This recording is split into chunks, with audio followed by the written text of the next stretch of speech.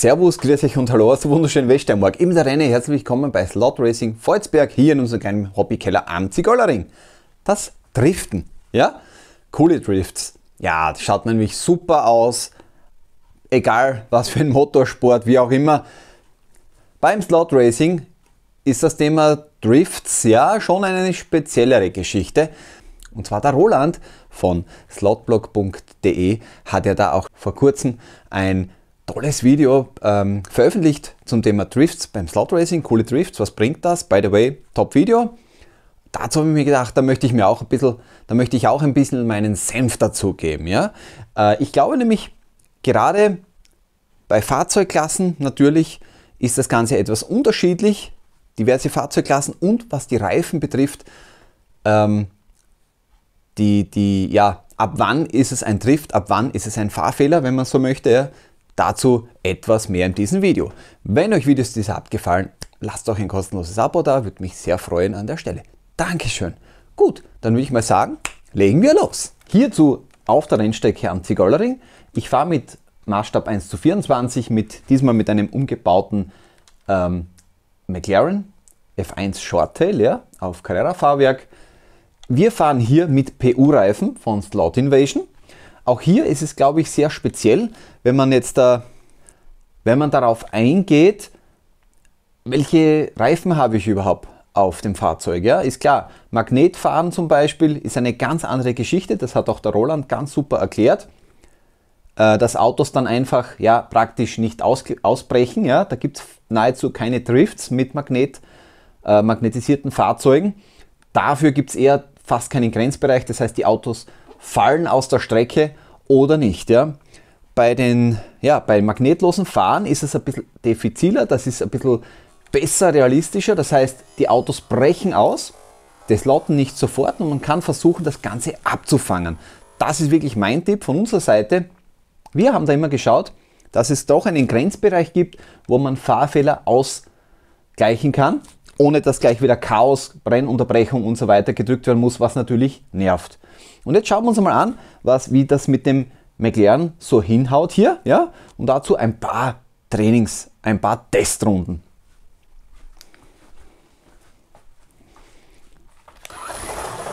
Ja, ich fahre eben hier mit PU-Reifen, wie erwähnt, von Slot Invasion. Ich werde jetzt mal versuchen, eine schnelle Runde zu fahren, ohne zu driften, also ohne echte Fahrfehler zu machen.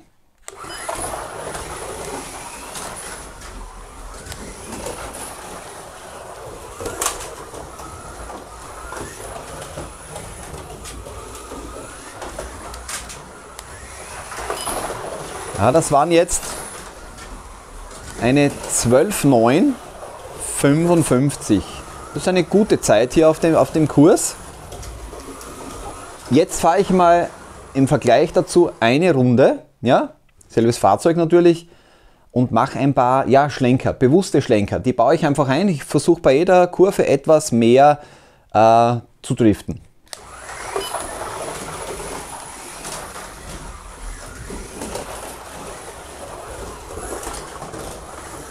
Ja, das war schon ein gröberer Patzer, auch hier natürlich. Das Heck bricht schön aus. Und das waren jetzt dann schon, das waren schon 13:09. Also das habe ich schon ein bisschen fast übertrieben jetzt da mit den Driften. Aber wie gesagt, ich glaube, das ist schon ein guter Punkt zu sagen, auch wie es der Roland eben auch gesagt hat, dass permanentes Driften natürlich gar nichts hilft im Rennbetrieb. Ja? Man verliert einfach wichtige Zehntel auf der Rennstrecke, und das permanent. Mit Dauerdriften kann man nicht gewinnen beim Slot Racing, das ist klar.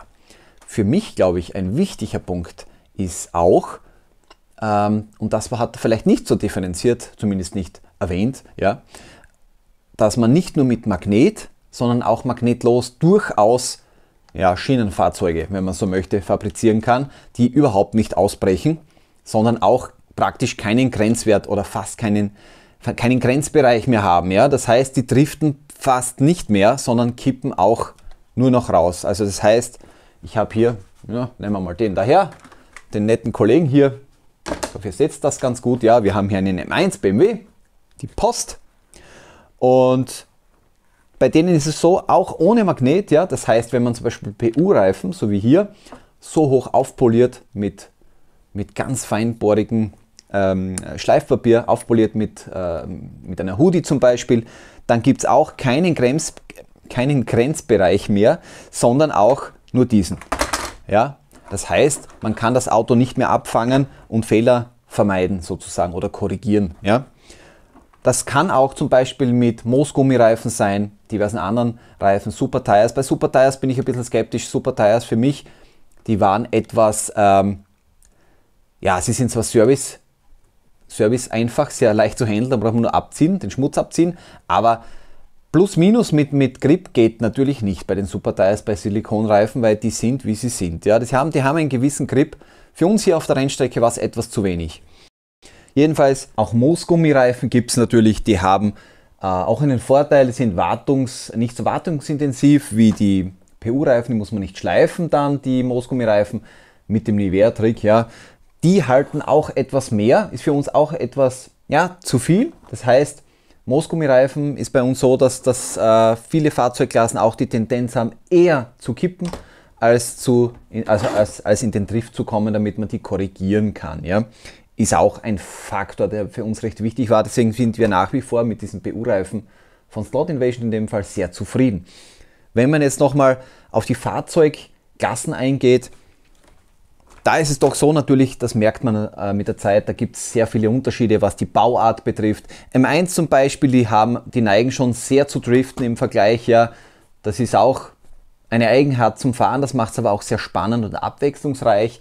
Unsere Formel 1 zum Beispiel hier, die wir selbst konzipiert haben, die fahren wir mit PU von Ortmann, driften auch ab einem gewissen Punkt, ja, also auch ganz in Ordnung, das ganze Fahrverhalten. Wir sind noch nicht da, wo wir hin möchten mit den Formel 1 vom Fahrverhalten, da müssen wir noch ein bisschen tüfteln, aber auch hier, das Auto geht in den Drift, dann kann man korrigieren, bevor man das slottet.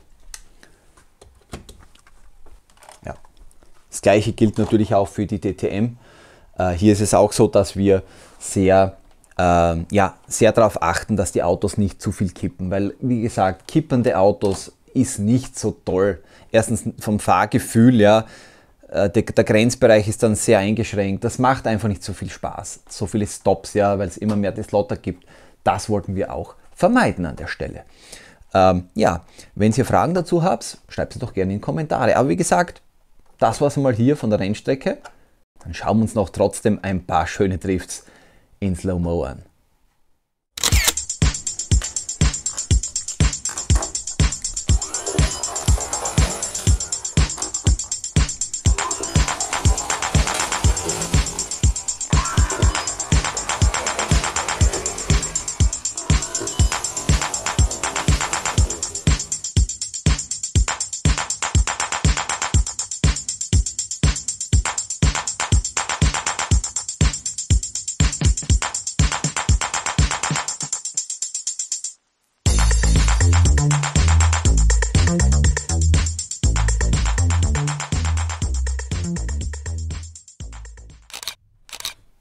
Das war es hier jetzt einmal vom Zigeunerring mit coole Drifts. Ja, was bringt das? Klar, ich glaube, Fazit ist logisch, für den Rennbetrieb bringt Drift natürlich nichts. Ja. Spaß macht es natürlich schon, ja, wenn man mal ein bisschen im Training ein bisschen driftet. Ich meine, ganz klar, man sammelt mit dem Drift Schmutz auf der Bahn. Ja, man ist nicht auf der Idealspur. Ganz klar, ist nie besonders von Vorteil, aber rein just for fun. Immer lustig. Ja, wenn euch das Video gefallen hat, lasst doch vielleicht ein Like da, würde mich sehr freuen. Schreibt es mir bei Fragen auch gerne in die Kommentare, würde mich auch natürlich sehr darüber freuen. Ich versuche so gut wie möglich darauf zu reagieren, auf alles zu reagieren. Ich wünsche euch an der Stelle alles Gute, einen schönen Tag, schönen Abend, was auch immer. Tschüss, Papa!